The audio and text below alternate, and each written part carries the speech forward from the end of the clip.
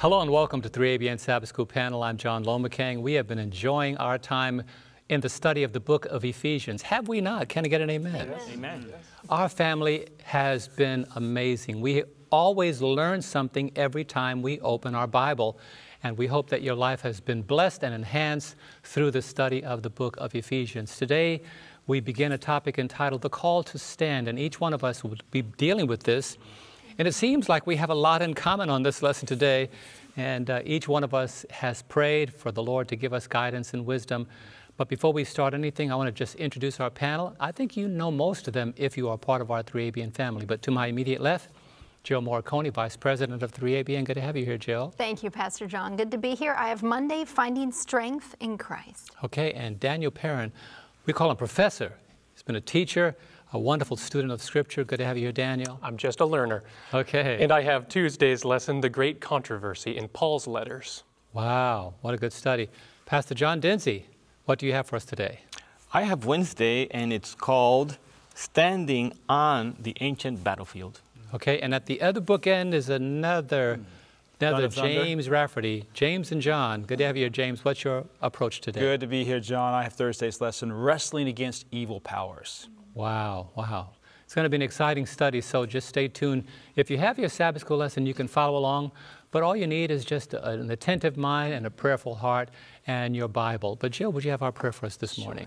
Holy Father, we come before you in the name of Jesus, grateful for the gift of your word and your spirit. And as we open the Bible, as we open these holy pages, especially studying Ephesians chapter 6, we ask for the infilling and impartation of your Holy Spirit. Give us ears to hear and a heart to obey. In Jesus' name, amen. Amen. You know, I like the title that Dr. John McVeigh gives to Lesson 12, at least for the portion. He calls it battle speech. Battle speech. And when I approached that, I thought to myself, wow, you know, when you face difficult times, you better have some battle speech. And that battle speech is, I believe, a way of encouraging yourself. You're about to go into battle, and when you follow the Scriptures, there were many cadences that existed in the life of the children of Israel.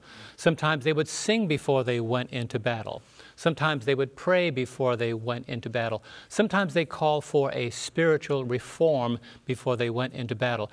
But if they didn't do any of those three, they faced a defeat. When they faced the battle of Ai, they thought, what a small, insignificant nation. We don't need to have to consult the Lord. We could handle this on our own. And you know, the story is amazing how they've faced an amazing defeat. But we begin in Ephesians chapter 6, and as I alluded to just a moment ago, each one of us is going to be dealing with these from a different perspective. And let's start with verse 10, and I'll read down to verse 20. And then we'll pull out some of the very important points that I believe are connected to battle speech. Ephesians 6, verse 10, finally, my brethren. You can always tell Paul the Apostle uses that phrase a lot, finally.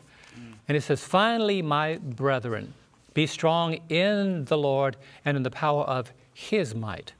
Put on the whole armor of God that you may be able to stand against the wiles of the devil.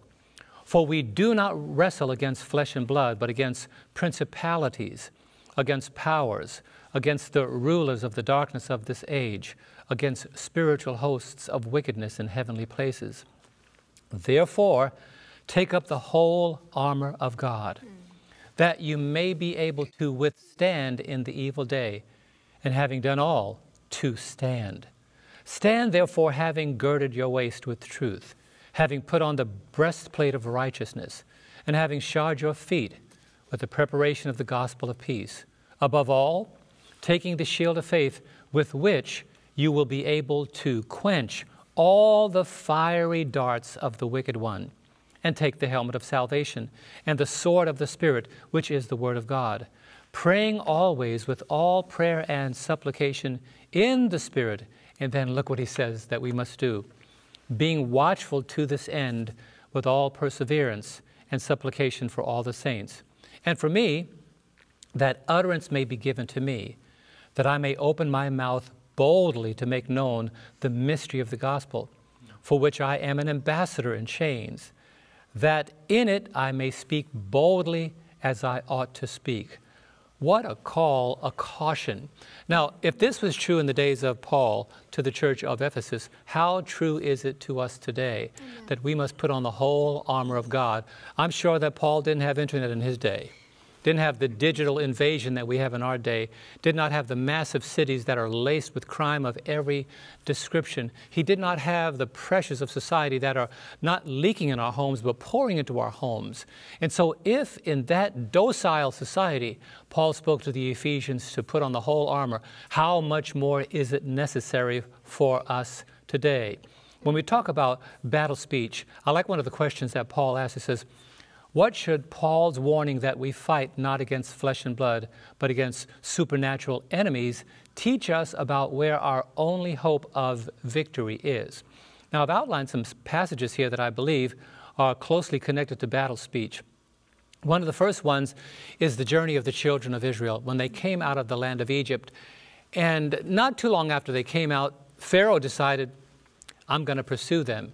He chose the choicest of his chariots, and he went after them. And they heard the thundering hooves of the horses, and they heard the thundering wheels of the chariots pursuing them. And the Bible says in Exodus 14, they lifted up their eyes, and they saw the Egyptians coming after them, and they were very afraid. And then they complained to Moses. Now, as a pastor, sometimes that happens. Members are facing difficulty and challenges in their lives, and they say, Pastor, what do I do? And I always tell them, bring it to the Lord in prayer. And I love the way that Moses handled the situation, and the Lord gave him a message to give to the children of Israel. Look at Exodus chapter 14, and I love this. The Lord will fight for you, and you shall hold your peace. In verse 15, Jill? 15, and the Lord said to Moses, why do you cry to me? Tell the children of Israel to go forward. I love that. I had a whole sermon entitled, Go Forward. When you go forward, you'll notice that in the trajectory of their journey from Egypt to Canaan, you can't progress if you go backward.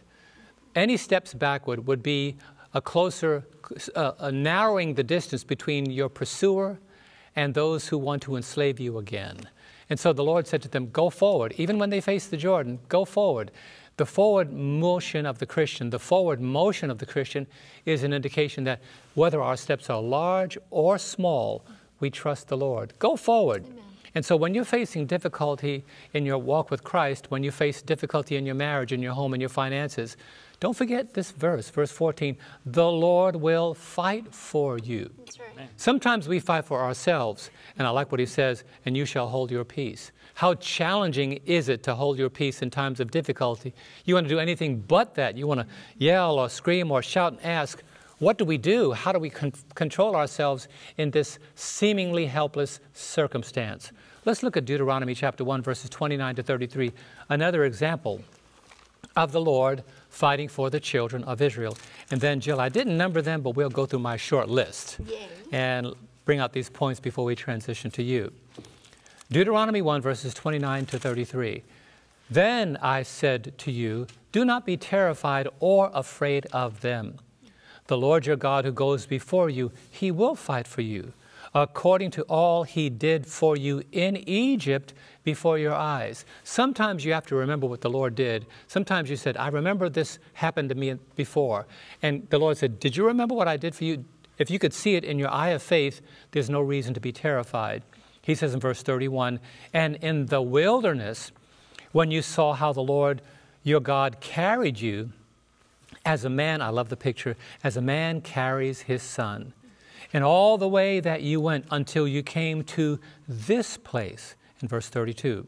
Yet for all that, you did not believe the Lord your God, who went in the way before you to search out a place for you to pitch your tents, to show you the way you should go, in the fire by night and in the cloud by day. When they faced difficulty, the Lord cooled the circumstances down during the day, and when the night became cold and foreboding, he warmed it up with the pillar of fire by night. But what was the encouragement to Joshua? Look at Deuteronomy 31, verse 6. He says, be strong and of good courage. Do not fear nor be afraid of them, for the Lord your God, he is the one who goes with you. He will not leave you nor forsake you. How many times have we said that the Lord will never leave you nor forsake you? That's a constant reminder that the Lord, who did not forsake the children of Israel, battle speech, he will never leave you and he will never forsake you. We have Joshua 1 and verse 9, another approach to battle speech. Look at that together. He says, have I not commanded you? Be strong and of good courage. Do not be afraid nor be dismayed, for the Lord your God is with you wherever you go. Amen. So whether you travel just locally, whether you travel around the world, if you are on God's mission, as once I was coming back from South Florida, getting ready to go to the Philippines, and I was on a very, very turbulent Southwest Airlines flight, and the lady next to me was crying her heart out, and I was listening to a song as I was getting ready to join the Heritage Singers in the Philippines. And I said to the lady, ma'am, could you listen to this? And the song was, I Know the Peace Speaker. Amen. And the Lord so happened to synchronize it that she said, who are you? I'm John Lomke. I'm a pastor. I want to encourage you. Listen to this. And she listened to it until the plane landed. And then she said to me, she says, thank you for allowing me to travel with you. I said, ma'am, everything is going to be okay. I'm on the Lord's mission. I'm going to be in the Philippines in 2 days. It's going to be just fine. And sometimes you've got to look back at your history with God and know that circumstances that are there to challenge your faith are not there to defeat God's plan. 1 Samuel 17, verse 47 is another one. The Lord told Samuel, then all this assembly shall know that the Lord does not save with sword and spear, for the battle is the Lord's, and he will give you into our hands. That's the declaration Samuel made. We're not going to fight you with swords and shields. God's going to win the battle. We cannot wrestle against flesh and blood that we cannot see. We cannot wrestle against the powers which are stronger than us. We cannot defeat a power that has more experience than us, which the devil does. But we can trust the Lord who has defeated every enemy. So here's quickly now. Nothing is impossible for God. Jeremiah 32:27, behold, I am the Lord, the God of all flesh. Is there anything too hard for me? And the answer is no. Second one, Romans 8, verse 37. In all situations, we can be victorious. Yet in all these things, we are more than conquerors through him who loves us. Third one, in all confrontations, nothing can place a wedge between us and God. Romans 8, verse 38 and 39. For I am persuaded that neither death nor life, nor angels, nor principalities, nor powers, nor things present, nor things to come, nor height, nor depth, nor any other created thing shall be able to separate us from the love of God which is in Christ Jesus our Lord. Amen. Amen. And the other one, nothing can cancel God's blessings. Romans 8, verse 28. For we know that how many things? All things work together for good to those who love God and those who are the called according to his purpose. And then we have in Revelation 15, verse 2, James, here's your book, Revelation 15:2. The end result is prognosticated. We will be victorious. And I saw something like a sea of glass mingled with fire, and those who have the victory over the beast, over his image, over his mark, over the number of his name, standing on the sea of glass, having the harps of God. The victory is prognosticated. We will win in the strength of the Lord. Amen. Thank you so much, Pastor John. What a great introduction. You're on fire today. I love that. Thank you. My name is Jill Morricone. On Monday, we look at finding strength in Christ. Now, as Pastor John referenced, we all have the same passage, Ephesians chapter 6, verses 10 through 20, but all looking at it from a different perspective. There's 4 metaphors for the church that we find in the book of Ephesians. We've studied in chapter 2, the living temple. We studied the body of Christ in chapter 4. We studied the bride of Christ in chapter 5. And now we get to the army of Christ in chapter 6. I love that battle speech that you did. That was powerful.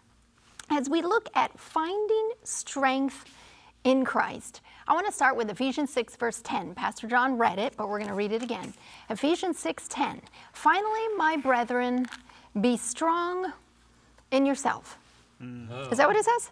Be strong in the Lord and in the power of his might.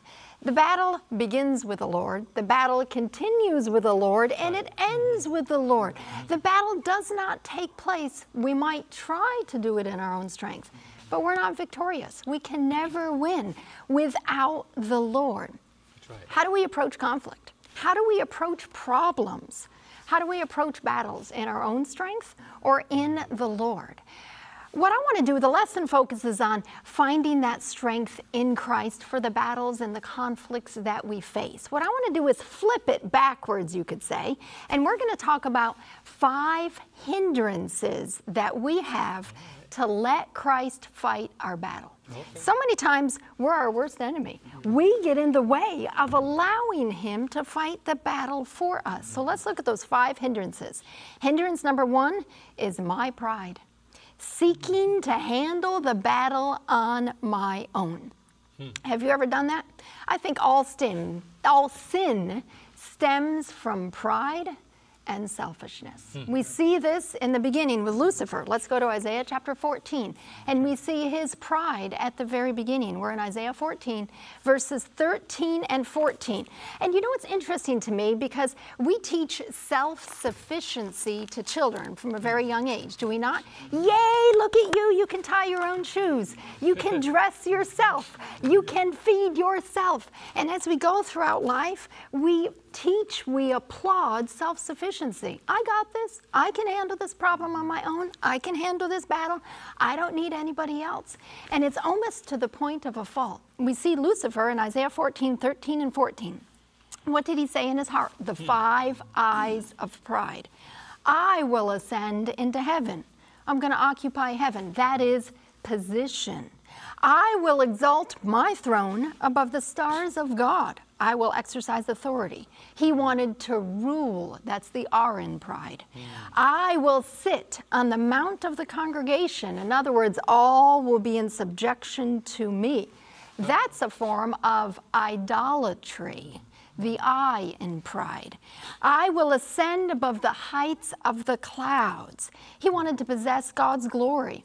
I call that the D of pride, the dazzling. He wanted to dazzle and possess God's glory.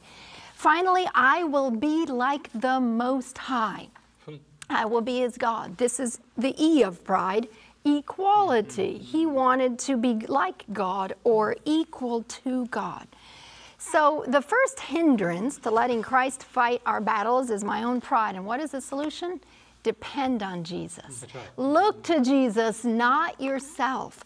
John 15:5, I'm the vine, you are the branches, he who abides in me, and I in him bears much fruit, for without me you can do nothing. Recognize that we can't do anything without the Lord Jesus Christ. Right. What is the second hindrance to letting Christ fight our battles? It's my own intellect and wisdom. Now this goes along with pride for sure. But it's seeking to use my intellect or my intelligence to give direction or to outsmart others. Have you ever thought, I'm smart enough to take this on? I know the right direction to go. I don't even need to ask God for wisdom because I know the direction. I got this, God. I have the situation. Or I know what the Word of God says. I don't even need to pray and ask for understanding before I read the Word because I got this. I've read the Word before. You know, Adam and Eve in the beginning, when the temptation and the serpent said, you shall be like God, they thought, oh, wow, I want that intellect and I want that wisdom and I want to be like him. Proverbs 26, verse 12. Do you see a man wise in his own eyes? There is more hope for a fool than for him. Jeremiah 9, 23 and 24, thus says the Lord, let not the wise man glory in his wisdom. Don't let the mighty man glory in his might. Don't say, oh, I got this. I got a good, keen mind. I got this. No.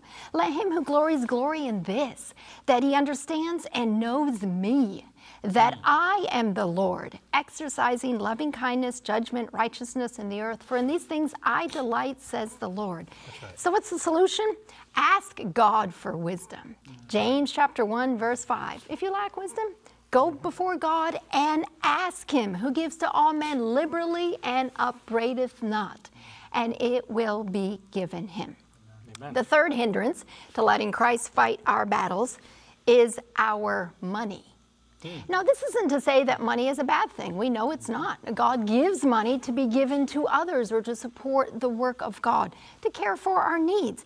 But when we seek to use money to buy solutions or buy comfort, that's a problem. Okay. You think of Simon in Acts chapter 8. What did he try to buy? The Holy Spirit. I think sometimes this might be more a female gender issue than a male gender. If a woman's having a hard day, what does she say? I'm going to go buy some clothes. That's using money to buy comfort, right? Or I'm going to go out and buy some ice cream. Money can't buy salvation. Money can't buy time. Money can't buy happiness. Money cannot buy integrity or character. The solution is to accept the free gift. We can't buy salvation. Accept the free gift of salvation. I love Isaiah 55, verses 1 and 2. Ho, everyone who thirsts. Are you thirsty? Come to the waters. You who have no money, come buy and eat. Come buy wine and milk without money and without price. Why do you spend money for that which is not bread, and wages for that which does not satisfy? Listen to me and eat what is good. Let your soul delight itself in abundance. You see, Jesus' death paid for this feast. Yet we try to earn it. We try to earn salvation. When we enter into conflict and struggle, we think, oh, we can buy our way out of this. No, go to God. Hindrance number 4 to letting Christ fight our battles is my emotions. This is seeking to base my Christian experience on how I feel. If I feel forgiven today, I must be forgiven. If I pray and I feel like my prayer goes up to heaven, then it must have reached heaven. If I don't feel saved, then I must not be saved. Proverbs 3, 5, and 6, trust in the Lord with all your heart. Do not lean on your own understanding. And why is that? That's because our heart is deceitful and desperately wicked. Our heart is not trustworthy. Right. Proverbs 28, verse 26, he who trusts in his own heart is a fool, but whoever walks wisely will be delivered. What is the solution? Accept what the Word of God says about you by faith. 1 John 1, 9, if you confess your sins, he will forgive, he will cleanse. John 3:16, God loves you and gave his only begotten Son for you. Right. Ephesians chapter 1, you are redeemed. 1 Peter, with the precious blood of Christ. Romans 5:1, we are justified by faith and we have peace with God. Right. 2 Corinthians 12:9, God's grace is sufficient in your time of weakness. 1 John 4:18, you don't have to walk in fear because there is no fear in love.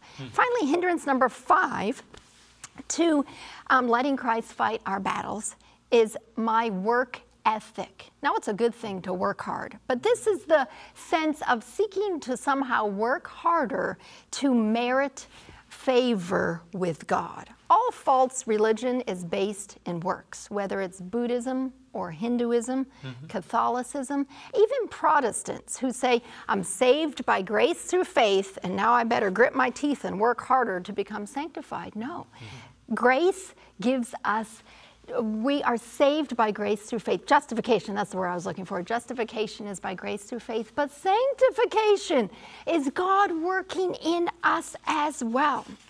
The solution is to seek the Lord Jesus Christ. Understand that justification and sanctification, him transforming my character into the character of Christ, is through Jesus. So those hindrances to letting Christ fight for us, pride, intellect, and wisdom, my money, my emotions, and my own works, look to Jesus instead. Amen. Thank you, Jill. Wow. As you can tell, we're just getting started, and we have 3 more. The great controversy in Paul's letters, standing on the ancient battlefield, the great controversy in Paul's letters again. But don't go away. We'll be right back.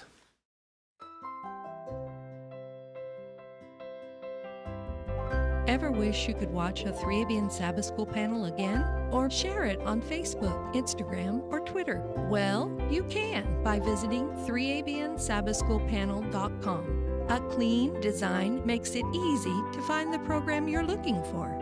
There are also links to the Adult Bible Study Guide so you can follow along. Sharing is easy. Just click share and choose your favorite social media. Share a link. Save a life for eternity. Welcome back. We're going to continue our lesson, The Great Controversy in Paul's Letters, with Daniel Perrin. Thank you very much. And in keeping with the lesson title, I'm going to stick with Paul's letters except for one little detour into the book of Revelation and maybe somewhere else. Back in 1930, construction began on what at that time was the largest ship in the world. You may have heard of it, may have been there, to the Queen Mary. No expense was spared. It was a luxury liner that at the time was 134 feet longer than the Titanic had been. Had 5 dining rooms and lounges, 2 cocktail bars, swimming pools, exercise rooms, even a small hospital. The only civilized way to travel at that time would have been on the Queen Mary for the rich and famous. That's where you wanted to be. And it was fast, 30 knots. Whatever that means. Turns out it's 34 miles per hour, which is still about what modern cruise ships travel. This was the ship to beat ships. Well, after 3 years of transporting the rich and famous, World War II broke out, and the Queen Mary was repurposed. They painted it camouflage and nicknamed it the Gray Ghost. They blacked out the portholes. They stripped it of its amenities. The luxury staterooms were traded for bunk beds, tablecloths, fine china replaced with a mess hall, pools replaced with military equipment. The first time ever that more than 10,000 people had been on a single boat at one time. And the message is this: you live differently when you're at war. That's right. You don't live the same way as when life is peaceful. When you're in a battle, you don't sit out there in a lawn chair whistling with a drink in your hand, just watching the scenery go by. So are we living right now in a war? Are we living as if there is a war going on? Or are we living as if the universe is at peace and as if the conflicts are settled and everyone who's been taken captive is already rescued and the enemy is not on our track moments behind us? Which way are we living? And that's what Paul is trying to impress upon us with the many military scenes and images that he does use throughout his epistles. And he writes that to people who were familiar with military being stationed in villages, in cities, and along roadways. I'll share with you a couple of these texts here and then move into some ideas about the great controversy. Romans 13, verse 12. Says, the night is far spent, the day is at hand. Therefore, let us cast off the works of darkness and let us put on the armor of light. In him is light. We're putting on the armor of things that illuminate, that give us truth, that give us righteousness. 1 Thessalonians 5, verse 8. But let us who are of the day be sober, putting on the breastplate of faith and love, and as a helmet, the hope of salvation. You'll notice a little bit different terminology than what Paul uses in Ephesians 6. And that reminds us that not every battle in the war is fought in exactly the same way. And God will fit his tools to us in the way that we need them. 2 Corinthians 10, verses 3 to 6, what a powerful text. For though we walk in the flesh, we do not war according to the flesh. For the weapons of our warfare are not carnal, but mighty in God for pulling down strongholds, casting down arguments, and every high thing that exalts itself against the knowledge of God, bringing every thought into captivity to the obedience of Christ. We're not using worldly weapons. This is all a spiritual conflict, and it's happening not only out there, but in here. That's right. 1 Corinthians 15:57, just a few more. But thanks be to God who gives us the victory through our Lord Jesus Christ. So as we're waging war, as we're waging peace, as we're fighting and in conflict, we know that it's already been victorious through Jesus. Romans 8:31 and 32. What then shall we say? If God is for us, who can be against us? In other words, there are two sides. And honestly, there are things, powers against us. But if God is for us, they fade into insignificant obscurity and already conquered. And Romans 8:37, and all these things, we are more than conquerors. So Paul's got this going on in his letters. So what is the great controversy besides the title of a book that we should read if we haven't gotten to it yet? It's a big fight. People say, hey, have you seen the big fight? They're talking about some boxing match. They don't know anything. All right.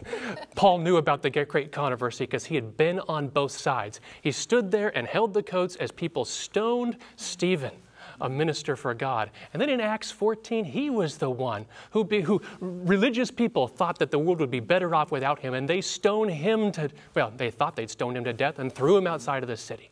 Paul knew what it was like on both sides. He understood Jesus' words in Matthew 10:34. Do not think I came to bring peace.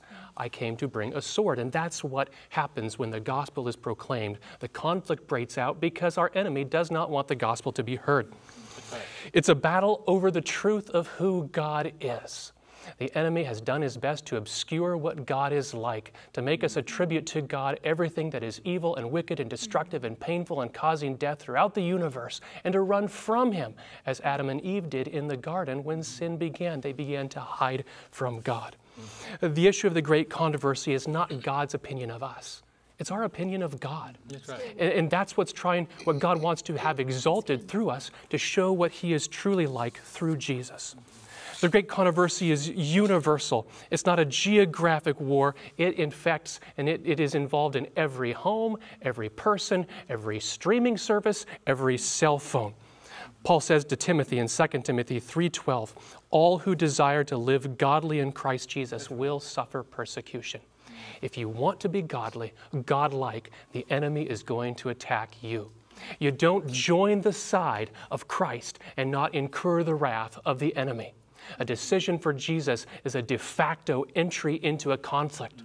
As Christians, we can't say, I don't want to be involved in a fight. We are. It's an all-out war. And it's very individual. It's personal. The battle is not over things out there and it's safe over here, but everyone is involved. Listen to Romans 7:22 and 23. I delight in the law of God according to the inward man, but I see another law in my members warring against the law of my mind and bringing me into captivity to the law of sin in its members. If I left the building today and someone grabbed me and was taking me away to captivity, I would fight. And if I walked out my front door in the morning and I saw a man fighting there on the front step, I wouldn't pull out a chair and pop some popcorn, although that's what most streaming services want us to do. I would fight against whatever is going on here. There is a war going on. It involves each of us. And it's spiritual. Every moment of our life has significance. All right? God says in Proverbs 3, verse 6, trust in the Lord, lean not on your own understanding, in all your ways. Yes. Acknowledge him. He will direct your paths. There are those who want to deny that the war is going on and live like they are at peace. It's not true. The war is also physical. Wars, rumors of wars, sickness, distress, disease, pestilence, famine, bankruptcy, broken families, and violence. It's not just bad luck and geologic seismic activity and germ theory. Although there is, the physical battle pulled back reveals that there is a spiritual battle going on. All right. And so Paul says this, he says, lest I should be exalted above measure, 2 Corinthians 12, verse 7, by the abundance of the revelations, a thorn in the flesh was given to me, a messenger of Satan to buffet me. Paul realizes that the things he's going through physically are a part of a spiritual battle. And then he hears those words, my grace is sufficient for you. My strength is made perfect in your weakness. Amen. And you will have a side to take. You play a part in this conflict. The godly life, then, is not so that God thinks well of us, but so that the world thinks well of God. And the devil is out against that. And here we go into Revelation 12, verse 17. The dragon is enraged with the woman, and he goes to make war with those who are on God's side, who are keeping the commandments of God, and that they have the testimony of Jesus. This is why Paul says in 1 Timothy chapter 6, verse 12, fight the good fight. And what's the fight of? Faith. It's the fight of faith. And that's the putting the faith in Jesus Christ, the one who's already won the victory. We have a part in this, and I want to share just a paragraph from Great Controversy in the chapter, enmity between man and Satan. Satan assailed Christ with his fiercest and most subtle temptations, but he was repulsed in every conflict. Those battles were fought in our behalf. Those victories make it possible for us to conquer. Christ will give strength to all who seek it. No man without his consent can be overcome by Satan. The tempter has no power to control the will or to force the soul to sin. He may distress, but he cannot contaminate. He can cause agony, but not defilement.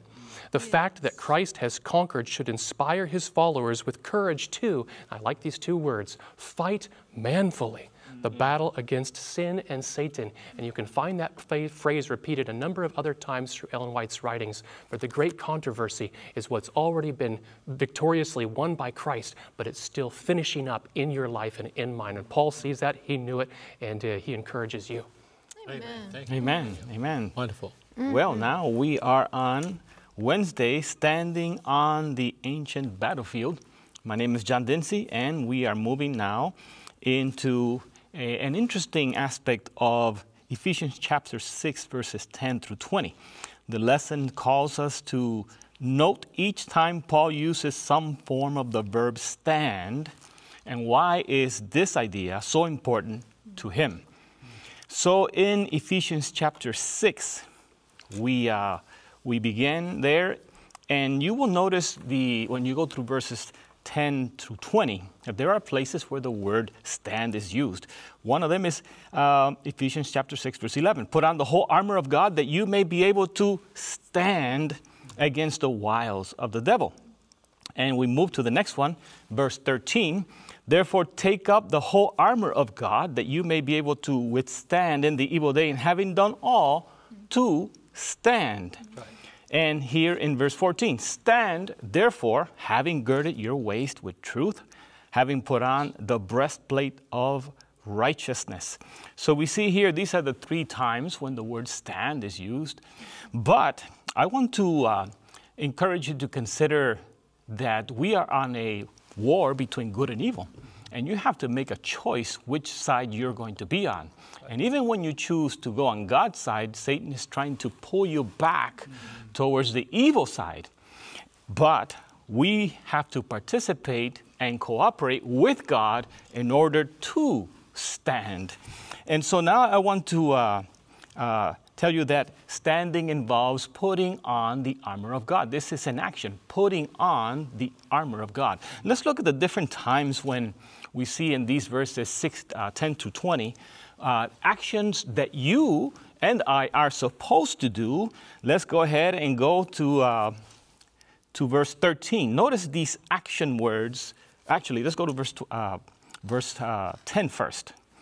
Notice what we have to do. It says, be strong in the Lord and in the power of his might, Ephesians 6:10. And in verse 11, we are told to put on the whole armor of God. And verse 12, we are told that we do not wrestle. There's a wrestling involved. We are involved in that wrestling. Verse 13, we are now told, therefore take up the whole armor of God, that you may be able to withstand in the evil day. Right. And so when we go to verse 14, again, action for us, and that it says, stand therefore having girded your waist with truth, having put on the breastplate of righteousness. Verse 15, and having shod your feet with the preparation of the gospel of peace. I like that, the gospel of peace. And so are you done? No. Verse 16 says, above all, taking the shield of faith with you, with which you will be able to quench all the fiery darts of the wicked one. And this may be covered later on, but notice it says that the wicked one has fiery darts. In a warfare, you know, you have the darts that have no fire on them, and you have the darts that have fire on them. What's the purpose of the fiery darts? In war, when they used to put fire on an arrow or some dart, once the dart hits, then that person can burst the flames, or whatever item was able to burst the flame. The devil's intention is that you will be on fire and that you will be destroyed. So let's go ahead and move now to verse 17. It says, and take the helmet of salvation. Things that we are to do. This is a warfare against self that we are to fight, and we are not supposed to be idle. Some people have the idea, oh no, God is going to do it all. Yes, I read a verse that says, the battle is the Lord, so I'm just going to watch the Lord battle. No, we have to cooperate with the Lord. And so now we move to verse 18. Notice what it says here, another instrument of warfare. It says, praying How often? It says pray always with all prayer, and it says supplication in the Spirit. Now again, being watchful to this end with all perseverance and supplication for all the saints. I remember a time that a gentleman called 3ABN, and he presented this situation, and he said, I am calling for prayer. And I said, well, okay, what is your first name? And I wrote down his request. Okay, we're going to pray with you. Maybe we can pray in a moment. Don't pray, he said. Intercede. And there are times, my friend, when you have to realize that in the battle itself, you have to persevere in prayer and ask the Lord to give you the victory. And it's a battle itself, because with God, with Jesus, all things are possible. And as you have heard, without Jesus, we can do nothing. But with him, we can do all things. So I praise the Lord because we do not fight this battle alone. God is going to be with us. I'm reading to you from the lesson. Dr. McVeigh brought this out. It's very interesting. It says, this is no relaxed stance. To stand, then, is to be vigorously engaged in battle, employing every weapon in close order combat, a point obvious from the military imagery in Paul's earlier exhortation to be found, standing firm in one spirit, with one mind, striving side by side for the faith of the gospel. Philippians chapter 1, verse 27. So now I take you to 1 Corinthians chapter 10. In 1 Corinthians chapter 10, I'm going to read verse 12 and 13. Notice what it says here. Therefore let him who thinks he stands take heed lest he fall. There in 1 Corinthians 10, you read some of the circumstances going on with the people of Israel, and it's a warning to us of the things that happened in the past. They were examples for us, but we are not to come to the point where we made it. I think I've made it. I'm fine now. I don't need the help of the Lord. I got this. You know, sometimes I remember Samuel and Caleb when they were little, our children, and you tried to help them with something you have helped them before, but somehow they've got it figured out. I can do it. I can do it myself. You know, I can do it myself. I can do this. But we as Christians, we need to understand that we are always dependent on the Lord Jesus Christ, dependent on the Holy Spirit's power in our lives. So let him who thinks he stands take heed lest he fall. And we have good news for you, just in case you did not know it. Verse 13 says, no temptation has overtaken you except such as is common to man. But God is faithful, and I praise the Lord for that. God is faithful, who will not allow you to be tempted beyond what you are able with his grace. Notice that it says he will not allow. That means he is in control. He is in control. Every temptation that the devil wants to bring upon you has to be sifted, has to be taken before the Lord. And the Lord says, yes, that's fine. That's all right. You can do that. Because he's going to depend on me, and he will be victorious if he takes hold of my strength. But sometimes the devil wants to do stuff to us that the Lord says, no. You cannot do that. So I praise the Lord that he is faithful, who will not allow us to be tempted about what you are able. But with the temptation, it says, will also make the way of escape that you may be able to bear it. So I praise the Lord that we are not left at the will of the enemy.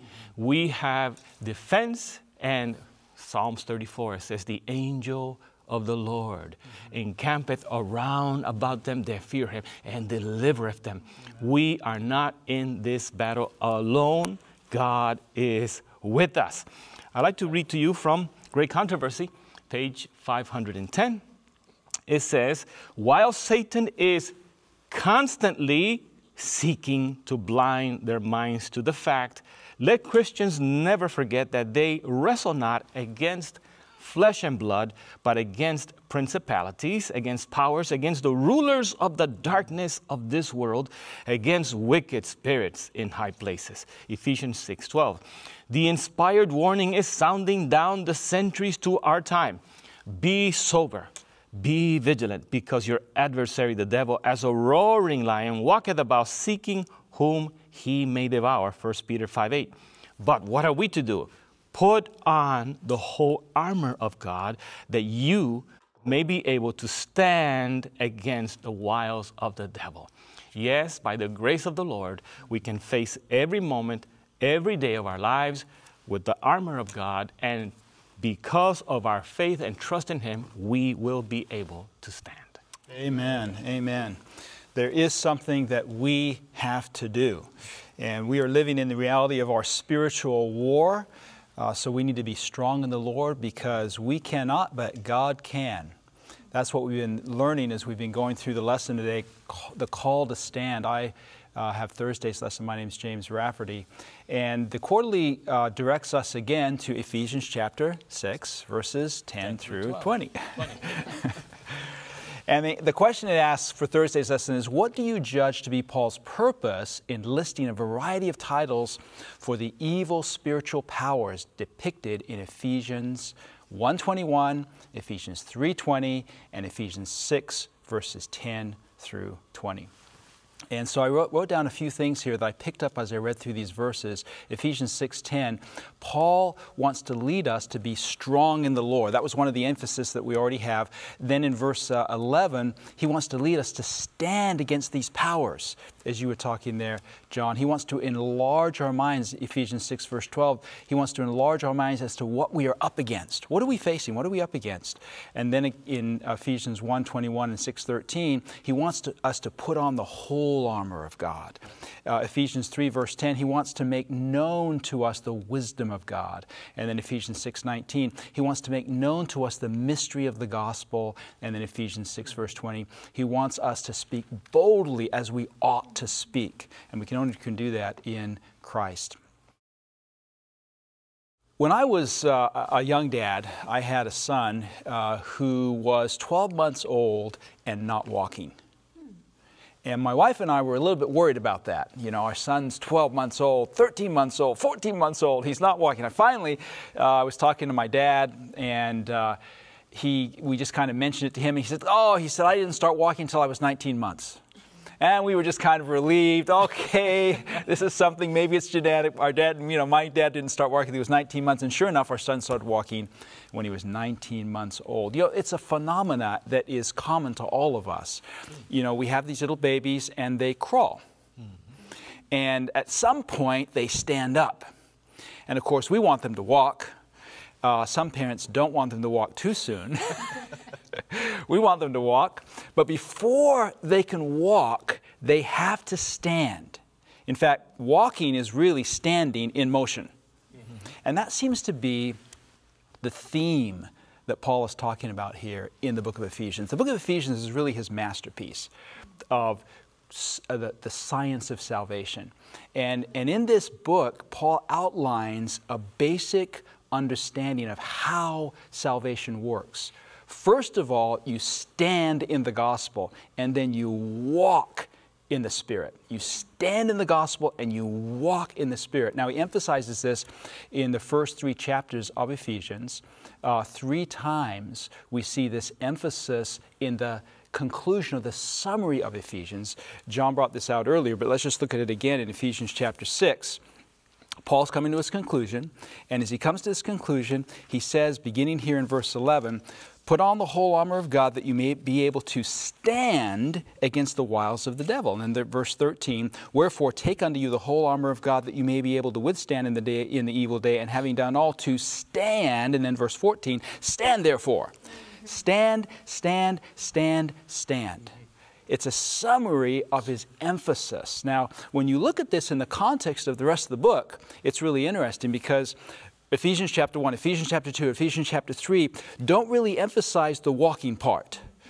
But when you get into Ephesians chapter 4, the very first verse, let's just look there, going back to Ephesians 4 verse 1, the very first verse as he transitions, he ends Ephesians 3 with this, amen. which is really strange, right in the middle of his epistle. Amen. Like it's all over. And then it's like he starts a whole new focus now. And his whole new focus starts with, I therefore, based on what I've just said in the 3 chapters before, the prisoner of the Lord, the servant of the Lord, beseech you that ye what? Walk worthy of the vocation wherewith you are called. He's just given us the vocation. He's just explained to us what we've been called to. He's just outlined for us this beautiful predestined salvation that is given to us in a love of God that we need to measure its length, breadth, height, and depth, that we would be filled with the fullness of God. That's it. He's handing that to us. He says, now, you've just graduated. I'm just giving you the diploma. Now I want you to walk. I want you to walk in this vocation. And then he goes on in verse 17 of chapter 4, and he says it again. Verse 14, this I say therefore, again, therefore, and testify in the Lord that you henceforth walk, not as other Gentiles walk, in the vanity of their mind. Chapter 5 of Ephesians, verse 2. And walk in love as Christ also has loved us and given us himself for us as an offering and a sacrifice to God for a sweet-smelling savor. And then in verse 8 of Ephesians chapter 5, for you were sometimes darkness, but now you're light in the Lord. You are light in the Lord. Walk as children of light. And again he emphasizes this in verses 14 and 15 of chapter 5. Wherefore he says, awake thou that sleepest, and arise. And that means stand up from the dead, arise from the dead, and Christ will give you light. See then that ye walk circumspectly, not as fools, but as wise. So you see, the only way my son was able to walk is if he first stood. If you're not standing, you're crawling. And crawling isn't walking. And God doesn't want us to crawl. God wants us to walk. Right. But in order to walk, we have to stand. And the only way we can stand is if we understand the gospel. If we understand what God has predestined us to in Jesus Christ, what God has sealed us in through the gospel. If we only understand first, that we've been saved by grace through faith, and it's a gift of God, not of ourselves. If we only understand the fullness of God's love for us, once we get that, once we get up on our feet, then we'll be able to walk. So as we look at these last few verses in Ephesians, he's basically summarizing everything he's been sharing in the previous chapters, especially the verse 3. For example, the helmet of salvation is gifted to us by the grace of God, according to Ephesians chapter 2, 5, 3, 2, and 3:7. The shield of faith is gifted to us by Christ according to Ephesians chapter 2, 8 and 3:12. The breastplate of righteousness is gifted to us by Christ in Ephesians 2, 8 through 10. The sandals of peace are gifted to us to Christ in Ephesians 2, verse 14. He is our peace. The belt of truth is gifted to us by Christ in Ephesians 1, verse 13. The written word of God is gifted to us to Christ in Ephesians 3, 3 and 4. The unceasing prayer is gifted to us by Christ, who continually calls us to unceasing prayer in Ephesians 1 and verse 16.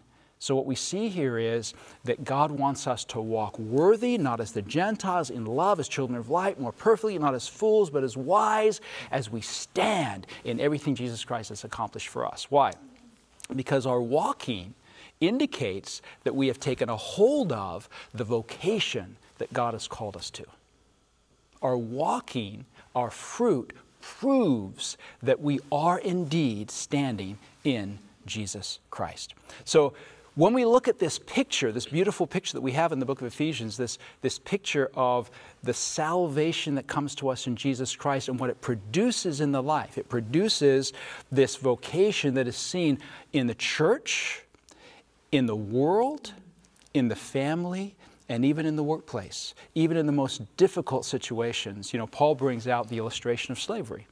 You know, the worst situation that we could be in probably as a human being is to be owned by someone else and in a situation of bondage. And God's saying to us through the epistle of Ephesians here, God is saying to us, you can walk worthy of the vocation that I've called you to, even in the most difficult situations. And there were many people in Paul's day who were slaves in Rome under Nero, one of the worst tyrant leaders that ever lived. And these people were walking worthy of the vocation that God had called them to. They were walking as witnesses for Jesus Christ.